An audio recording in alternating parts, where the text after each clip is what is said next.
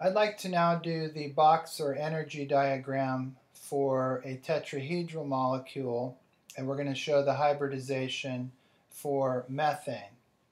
So let's bring that in here. So we're going to draw methane, and I'm simply going to draw the box diagram in this video, or energy diagram, and in another video I'll draw the contour diagram. So you remember that carbon has 4 valence electrons. So I'm just going to draw the 2s and the 2p. I'm not going to show the 1s. We're just going to look at the electrons that potentially might bond. So we've got 2 electrons on the 2s and 1 in 2px and 1 in 2py.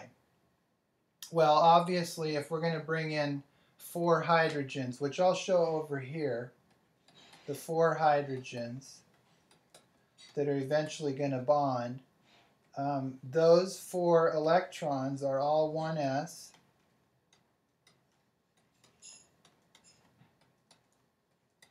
And that's going to form 4 equal bonds. But you can see, looking back over at the energy diagram of carbon, that we don't have 4 potentially equal electrons to overlap with.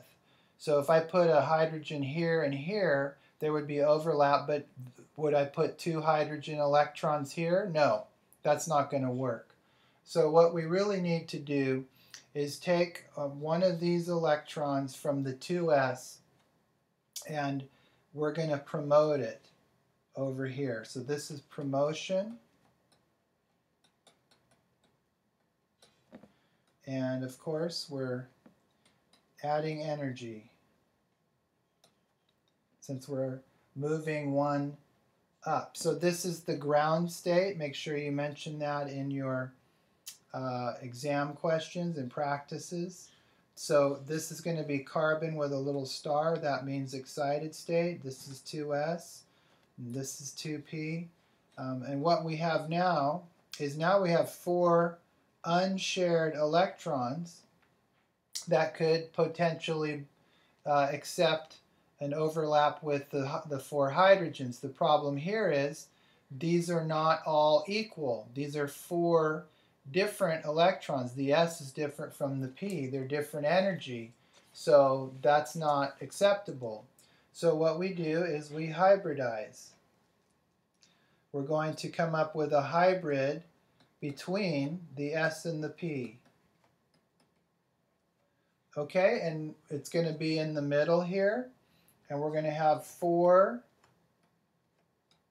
orbitals. These orbitals are not s, they're not p, they're actually in between.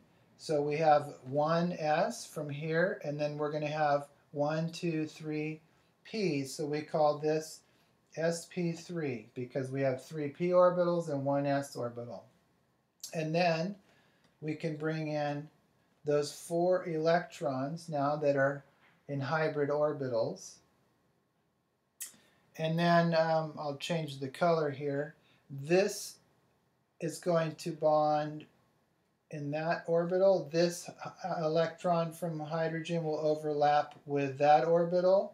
This 1s electron of hydrogen will overlap with our 3rd sp3 orbital, and this hydrogen will overlap with our 4th sp3 orbital. And I'm just going to go ahead and draw in those 4 electrons showing that they overlap. Okay, and then these 4 orbitals, these are all bonding orbitals containing bonding electrons. We would also need to label this, again, carbon, and that's in its bonded state. Make sure that that's labeled on any exam question. Okay, in the next video I'll show you the contour diagram.